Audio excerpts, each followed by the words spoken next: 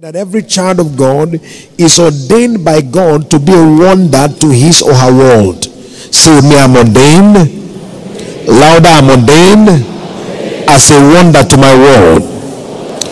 But it is the love of God that makes great things happen on their own accord. The love of God that works in the heart of a man, the heart of a woman, is what makes great things to happen on their own accord. When you look at a lover of God, you cannot organize the happenings in his life. Because the Bible tells us in the book of Romans chapter 8 and verse 28 that all things work together for good to them that love God. When you find a lover of God, you cannot organize the happenings of their lives. The things around their lives look like a mystery because all things around them keep working for their good. That's what happens as a lover of God. So the love of God is what causes great things to begin to happen on their own accord. This is because through love we are grafted into the vine, that is God. And we begin to manifest the virtues of exploits without struggle. When you find a lover of God, they manifest the divine virtue of exploits without needing to struggle for it. The Bible gives us a picture in Romans chapter 11, beginning from verse 17. We are told there, it says that if some of the branches were broken off and thou being a wild olive were grafted among them, and with them you became partakers of the root and the fatness of the olive tree. So there is a grafting in that allows a person to take part of the root and the fatness. When you go through the agricultural process of grafting, what happens is they take the branch of a particular plant or tree and graft it into another tree. The moment that branch comes on the new tree, what flows through the branch is the virtues inside the new tree into which it belongs. When a man is in love with God, that man, as it were, is grafted into God. So what flows through his life is what flows through God. And there is nothing around God that is ordinary. Everything around God is extraordinary. That's why we talk about the virtues of exploits. And you find out that a branch does not struggle to produce fruit. You have never gone to a farm and hear groaning taking place and they say what is happening is because the branches are trying to produce fruit. No, a farm is quiet even though it is producing fruit. I say all the time, when you go to the labor room where children are born, you hear noise. When you go to the farm where fruits are born, you hear silence. There is no need for struggle when you are grafted into the vine. That's what happens when a man is grafted into the vine. When his love and his heart for God is confirmed, exploits become the sweatless, manifestation of his life. I see that becoming somebody's experience from now in the name of Jesus. That is why you discover that lovers of God, they are always wonders to their world. He said, I had not seen, ear had not heard, it has not entered into the heart of man the things that God has prepared for them that love him. So the lovers of God will always end up as the one that manifest as wonders into their world. So as children of God, we have potential for wonders. As lovers of God, we begin to manifest wonders. For somebody hearing my voice this morning, from this season onward, the wonders of God will be practically manifested in your life. If you believe it, say loud amen. But any love without proof is fake. Love must have evidence. Love must have proofs. Love must have manifestations. There are evidences of our genuine love for God. And it's important for us to understand that all through scripture we discover that serving God and the interest of his kingdom is a vital proof of our love for God. Serving God and the interest of his kingdom is a vital proof of our love for God. It is a vital proof. Love without proofs is fake. And one of the vital proofs of our love for God is serving God and the interests of the kingdom. Serving God. We are loaded with unusual potentials as believers. But when our love for God begins to take shape and begins to have proofs and evidences, you begin to find the potentials inside of you and I finding full expression. My prayer is that will become my experience from now in the name of Jesus. Now, very quickly this morning, what is love? What is love? In our context, love for God is, number one, placing God above all else, including self. Placing God above all else, including self. Luke chapter 14, verse 26 and 27. Look at what the Bible tells us here. It says, if any man come to me and hate not his father and mother and wife and children and brethren and sisters, yea, and his own life also, he cannot be my disciple. What am I talking about? Whosoever doth not bear his own cross and come after me cannot be my disciple. So Jesus was talking about the comparative placement. Where do you put God? You can't prefer anything above God, including yourself. So genuine love for God is placing God above all else, including self. No one can claim to love God until he takes a back seat to God in the priority of his life. No one can claim to love God until he or she takes a back seat to God in the priority of his life. This is so vital and very important. So it is about loving him above all else, including oneself. It is when one chooses to decrease and allow God to increase that he or she increases in the journey of life. John says something in John chapter 3 and verse 30. He said, I must decrease and he must increase. No wonder we are told, using the example of Jesus in Philippians 2 beginning from verse 5, he said, let this mind be in you that was also in Christ Jesus. He said, who thought it not robbery to be equal with God? He said, but he made himself of no reputation, taking the back seat and projecting God. Putting God in front in every priority of life, every decision of life. That is what it means to be a lover of God. A lover of God. God first. God first. God first. Every other thing lining up behind God. That's what it means to genuinely love God. So loving God is not equal to liking God.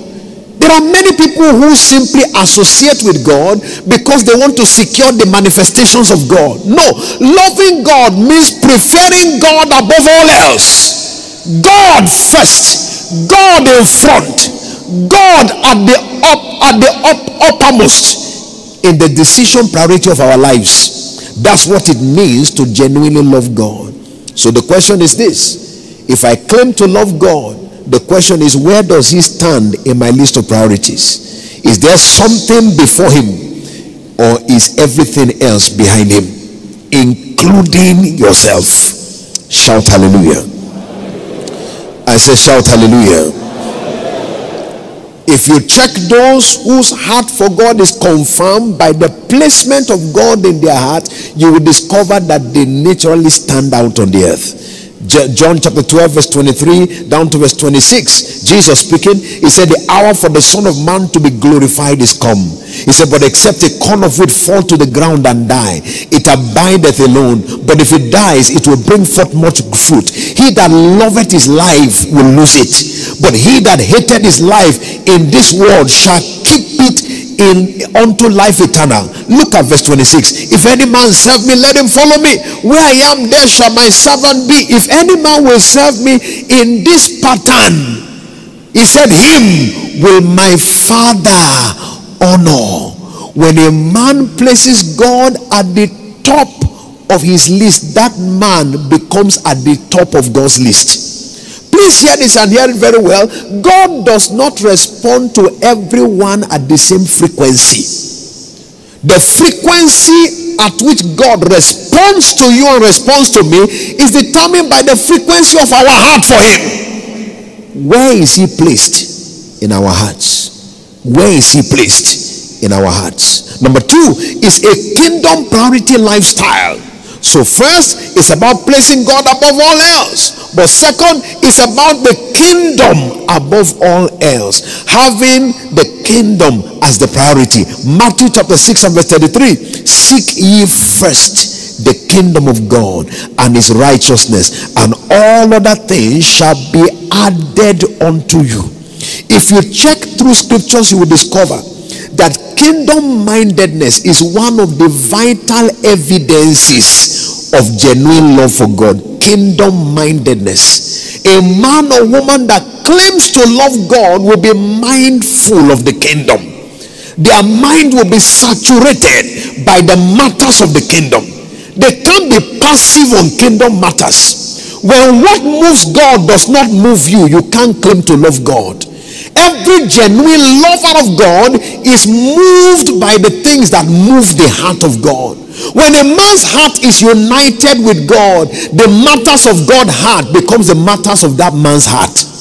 That is the evidence. That is the evidence of genuine love for God. It is a kingdom priority lifestyle.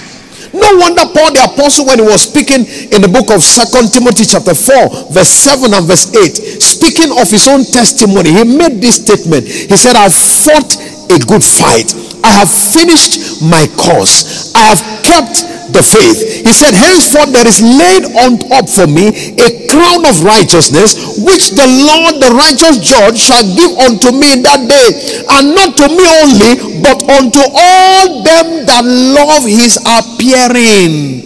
He was talking about those whose hearts were after him, and the evidence of his heart after God was how he engaged with God, the advancement of the kingdom of God. That is why you discover that every genuine lover of God is always excited at the matters of advancing the kingdom of God. Their heart is united with God. Shout hallelujah. I say shout hallelujah. This is so important. Their heart is united with God. Whatever matters to God matters to them. You see, you look at within families, for example, you have a husband and a wife, and perhaps the husband comes into the house and is quiet. He doesn't say anything. He has not spoken his heart, but the wife looks at his face and knows something is disturbing this man's heart. The wife that loves the husband becomes disturbed on the behalf of the husband because of what is inside his heart. Now God looks at the lust and is disturbed about the lust. If you and I have our hearts united with God, we can't look at the lust and be silent about the lust. Our heart becomes disturbed. No, this soul cannot go to hell. This destiny cannot be crushed. As a result of that, when a man's heart is after God, the kingdom becomes a natural priority. It is first above all else. Shout hallelujah. I see grace coming upon each one of us to live a kingdom first lifestyle. Somebody believe it, say loud amen. I said somebody believe it, say loud amen. Now, what is in love that engenders breakthroughs? What is in love that engenders breakthroughs? Number 1, love enhances access to revelation. Love enhances access to revelation. John 15:15, Jesus said, I call you no more servants, but I call you friends. Why? He said, for the servant knoweth not what his Lord doeth, but I've called you friends, for all things that I have heard of my Father, I have made them known unto you. Revelation. Revelation. Revelation is a vital currency of destiny. For anyone that will experience a revolution, the trigger is revelation. For anyone that will experience a revolution, the trigger is revelation. No one's life changes phase until that man's life encounters light. 2 Corinthians 3 verse 18, it said, we all, beholding as in a glass the glory of the Lord, we are changed into the same image from glory to glory as by the Spirit of the Lord. Please hear me this morning. Life does not change with time. Life changes with light. It is the revelation that we acquire that determines the position that we secure. Revelation. And revelation is at the mercy of our heart for God. Please hear this morning. It is not perspiration that equals revelation. It is affection for God that gives access to revelation from God. The word of God is pregnant with secrets, but the secrets of God are only unveiled to the lovers of God. Those who love God are the ones who enjoy access to the secrets of God. Those who love God. And when those secrets begin to be unleashed in the direction of a man's life, that man is elevated as a wonder to his world. Look at what the Bible tells us, Isaiah chapter 60, beginning from verse 1 to 3. Arise, shine, for thy light is come, and the glory of the Lord is risen upon thee. For darkness will cover the earth, and gross darkness the people. But the Lord shall arise upon thee, and his glory shall be seen upon thee. He said, Gentiles shall come to thy light, and kings to the brightness of thy rising. Verse 8, who are these that fly as the cloud, and as the doves to their windows? Let's go to verse 10 and look at what it begins to tell us from verse 10 onward. It says, and the sons of strangers shall build up thy walls, and their king shall minister unto thee. For in my wrath I smote thee, but in my favor I've had mercy upon thee. Look at verse 11. He said, therefore thy gate shall be open continually. They shall not be shut day nor night, that men may bring unto thee the forces of the Gentiles, and that their kings may be brought. Verse 15, he said, though you were forsaken and hated, he said, yet I will make thee an eternal excellency, the joy of many generations. Verse 22, a little one shall become 1,000, and a small one a strong nation, and I the Lord will hasten it in his time. When there is light, there is speed. When there is light, there is speed. But what gives you and I access to this revelation is our affection for God. Please hear this. It is not the one who has intellectual intelligence that gains access to divine secrets. It is the one who has a heart for God. Light in the kingdom is accessed by the heart, not the mind. Light is accessed by the heart. That is why it is possible to be a PhD holder, a professor, and yet lack revelation. Revelation is at the mercy of our heart for God. I pray this morning that by the encounter we are having here today, our heart will come alive for God today.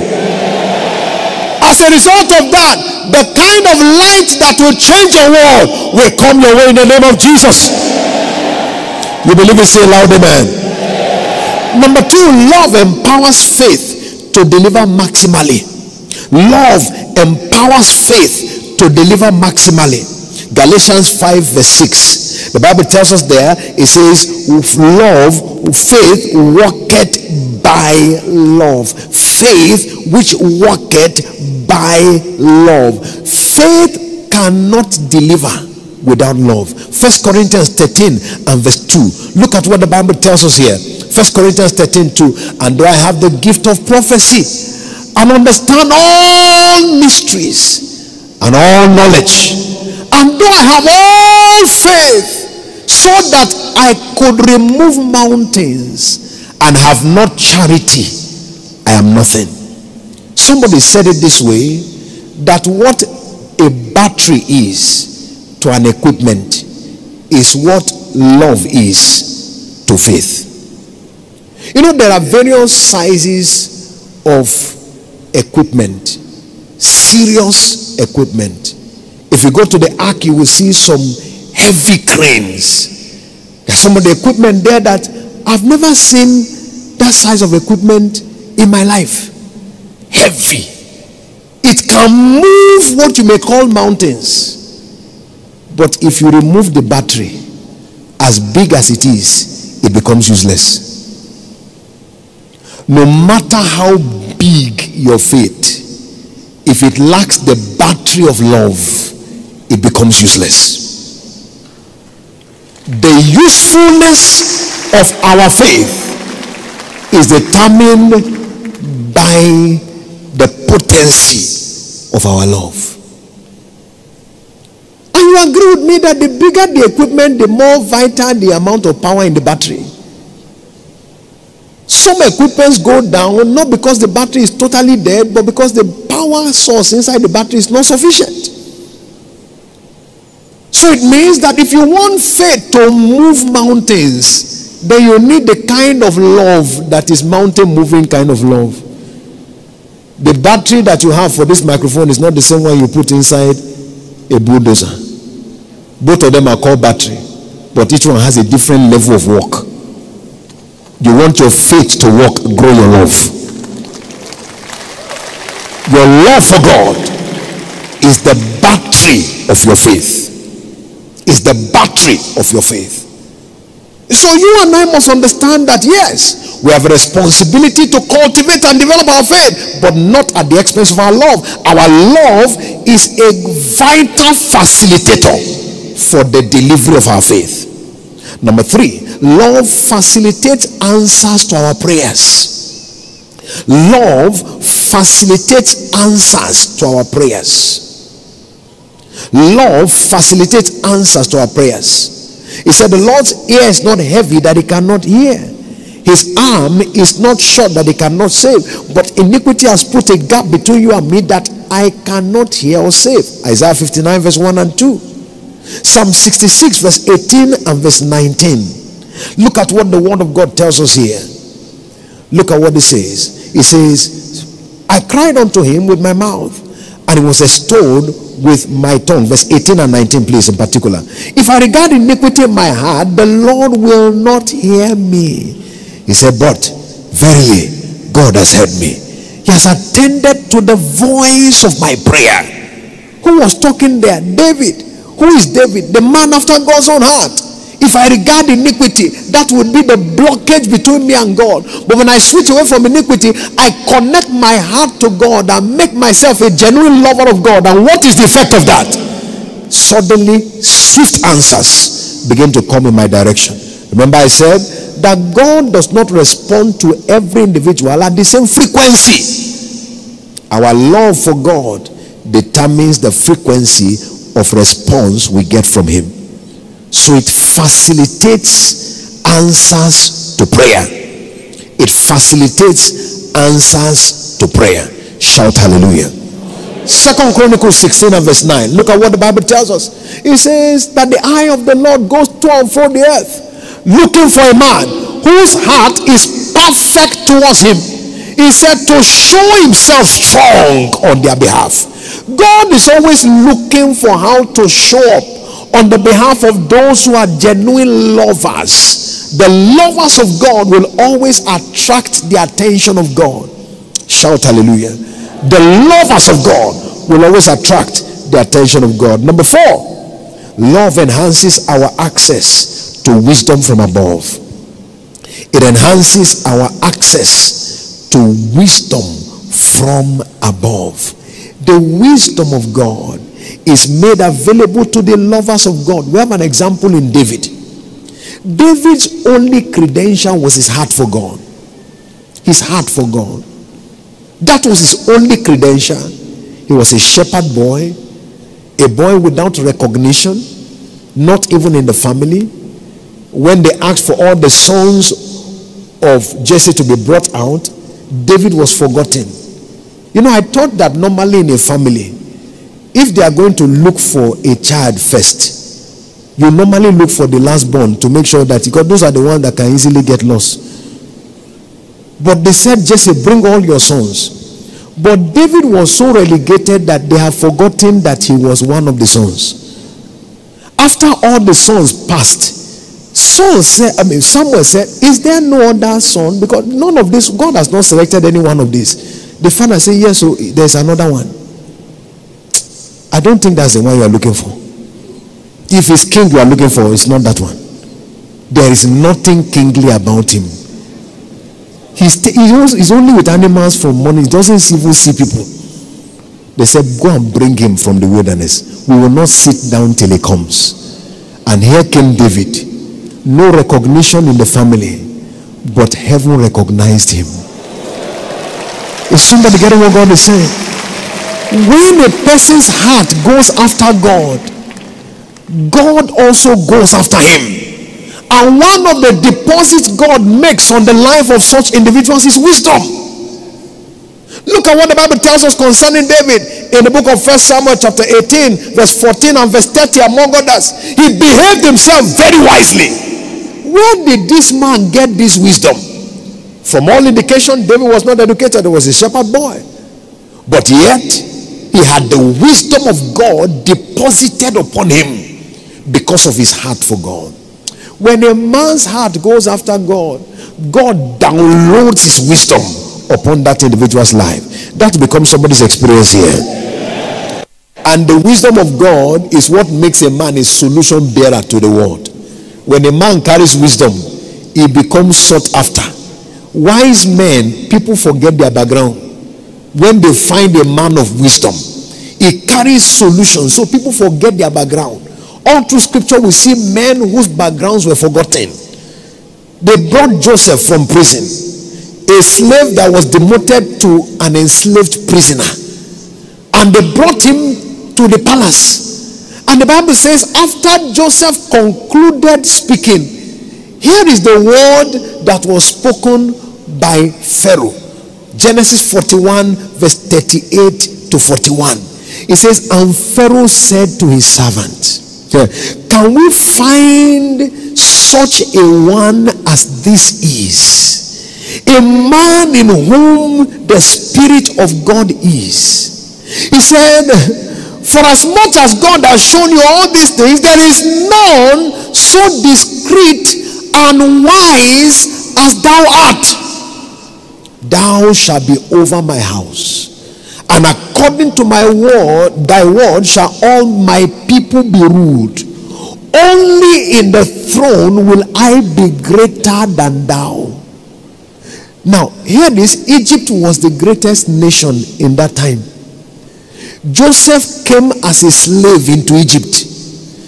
By slavery law, he is not even considered a standard human being. But here comes one that they don't even consider as equal to ordinary men. But because of the extraordinary wisdom of God, he was elevated to be over the king. If you hear what the Bible says concerning Joseph in Genesis 45 and verse 8, he said, God has made me a father to Pharaoh. He has made me a father to Pharaoh. Wisdom catapulted him to the top. There is somebody hearing me today. The wisdom of God that will come in a deluge upon your life will catapult you to the top. There are heights that you cannot even imagine attainable that God's wisdom will move you into. And we are in the days where wisdom is needed more than ever before. Because in these days the earth will burn like an oven. And all the proud and all that do wickedly will be unstable. We have seen shakings on the earth in recent times. Unusual shakings. Unusual shakings. Nations that used to be the epitome of stability getting into all kinds of confusion. The heart of strong men being shaken by the happenings that are taking place on the earth. We are living in strange times. We are living in strange times. Just late last year we saw how that in the United Kingdom the economy shook to the point that there was so much fear. The shortest stint of a prime minister, the prime minister had to be checked out of office very fast. The shortest stint of a prime minister in office because of shakings. We saw banks begin to close. One of the banks that closed just this year is one of the longest standing banks and largest banks in the world. Economic shakings in first world countries. Shakings on every side. That's what we are seeing, and that's why wisdom is needed. The pride of the world is being humbled one by one.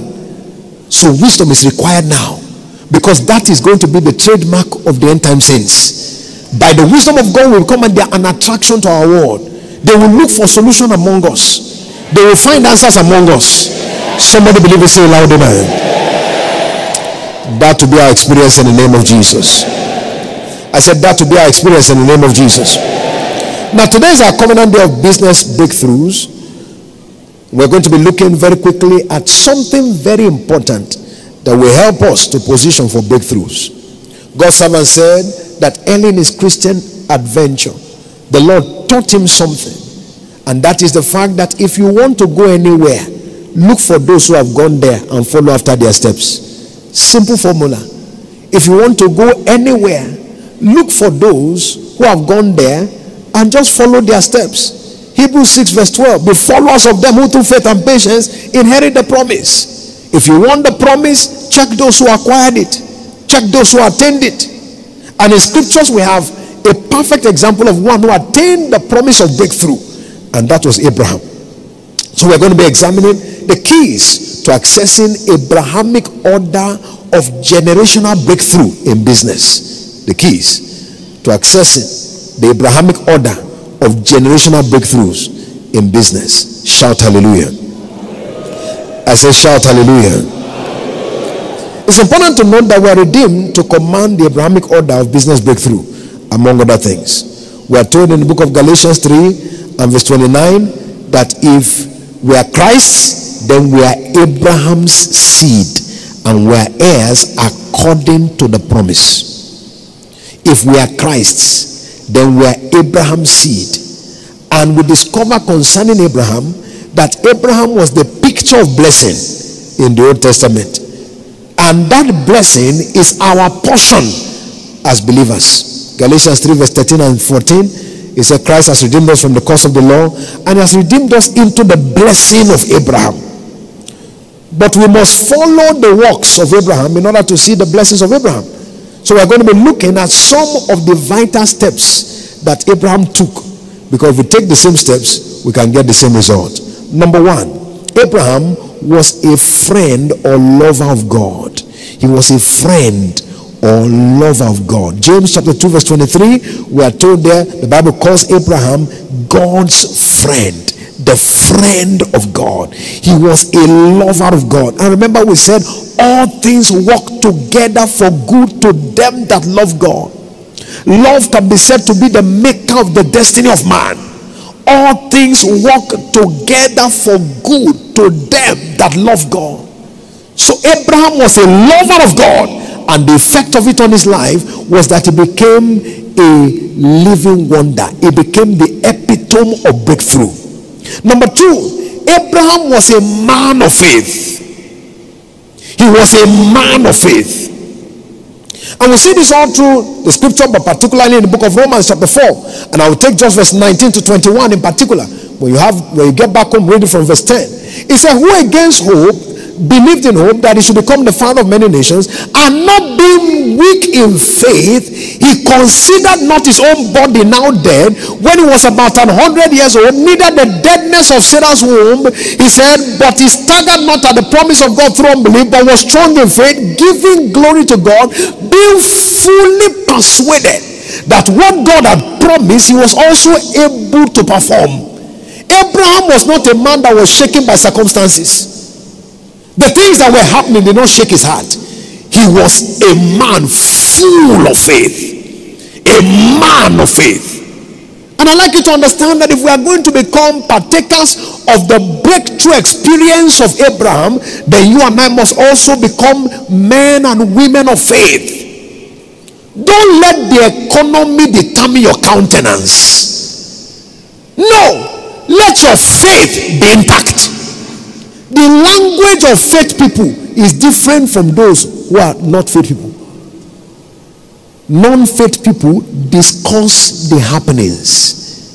Faith people discuss the scriptures. They talk from God's perspective. Those who are non-faith people, they explain what they can see. But faith people declare what they want to see. They don't speak their occurrences. Abraham was not considering his own body. He was not considering what was against him. No. His heart was fixed on God. That's what it means to be in faith. Shout hallelujah. I say shout hallelujah.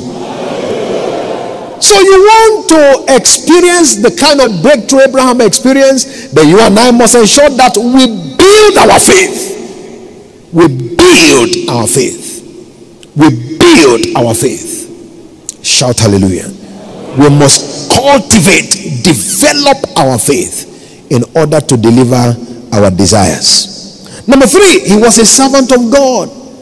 Abraham was a servant of God. Psalm chapter 105 verse 42, the Bible calls him a servant. And what does the Bible tell us about servants? He said if they obey and serve him, they will spend their days in prosperity and their years in pleasure.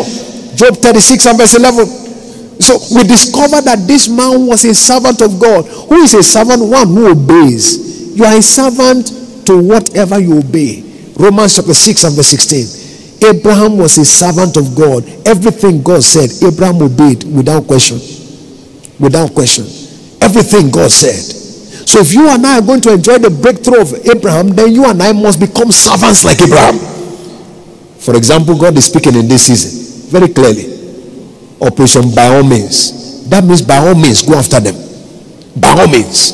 As we obey him, we begin to enjoy the breakthroughs that Abraham enjoyed. I see that becoming somebody's experience. Number 4, he was a man of integrity. Abraham was a man of integrity. He said in the book of Genesis 14 verse 21 to 24, when the king of Sodom came to him, he said, I will not take the strand or a string out of the shoe latchet that belongs to you. He says, lest thou say that I have made Abraham rich. I will not take anything that is not my own. A man of integrity. You see, we must understand that there is no crooked way to get to a divine place. You can't manipulate your way to the top. A man that will enjoy divine breakthrough is a man that will operate by unshakable integrity. Job 27. Look at this from verse 1 to 5. About the man Job. Look at how committed he was to integrity. He said, moreover, Job continued his parable and said, look at it. As God liveth, who taketh away my judgment, and the Almighty which had vexed my soul. Verse 3, he said, and while my breath is in me, and the Spirit of God is in my nostrils, he said, I will not, my lips shall not speak wickedness, nor my tongue utter deceit. He said in verse 5, God forbid that I should justify you till I die. I will not remove my integrity from me. Till I die. I will not remove my integrity from me. Please hear this. Integrity is not situational. A man of genuine integrity is stable on the truth no matter the consequence. Stable on the truth no matter the consequence. That was Abraham. I won't join anything. I've lifted up my hand before the Lord. I will not take whatever belongs to you. That was Abraham. As a result of that, we saw his breakthrough. Number 5, he was a liberal soul. He was a liberal soul. We saw how Lot chose all the watered parts of the land and left Abraham to all the desert parts of the land. Abraham was not contending with him. In fact, when Lot got into trouble, it was Abraham that went to deliver him, to show that he was a liberal soul. He stood in front of his tent, Genesis chapter 18, and he saw people passing by and ran after them to bring, just to be hospitable to them, to see how to do good to them. He was a man of liberality. You can't be liberal and not prosper. Proverbs 11 verse 24 and 25. The liberal soul shall be made fat, and he that waters shall be watered unto. Number 6, he was a corporate tither. He was a corporate tither. He paid the tithes of all. All of what? Not only what belonged to him, but what belonged to his company as a whole. He was a corporate tither. Genesis chapter 14 verse 18 to 20. A corporate tither. A corporate tither. That was one of the vital keys that brought him to an unusual dimension of breakthrough. A corporate tither. I remember one of us was sharing with me some time ago how he began engaging with this corporate tithing. He said all kinds of breakthrough. He said, Pastor, I cannot understand. He said, breakthrough on every side. I'm getting all manner of open doors. He said, in fact, what I do now is that I calculate more of my tithe so I don't make mistake. He said, so in my office they know that when we calculate tithe, we put on top of it in case there is any money that we forgot to count, and add it as our corporate tithe. He said, and God is just blessing. God is just blessing. God is just blessing. Dangerous blessings just by engaging this mystery. And finally, number 7, he was a man given to sacrifice. God asked him for a son, the greatest sacrifice anyone can be asked for. And Abraham, without hesitation, went forth. Remember, sacrifice is the key to turn around. He said, when the Lord turned again the captivity of Zion, were like them that dream. Turn it again as the stream of the Zion. Those that go with tears shall return with joy. Psalm chapter 126, verse 1 to 6. My prayer today is that by the encounter you and I have had upon this mountain, none of us will be excluded from God's breakthrough program. That Abrahamic order of breakthrough shall become our experience. Lift your hand to heaven and give thanks to God for his word we have received this morning. Father, thank you for your word. Blessed be your holy name. In Jesus' precious name we have prayed.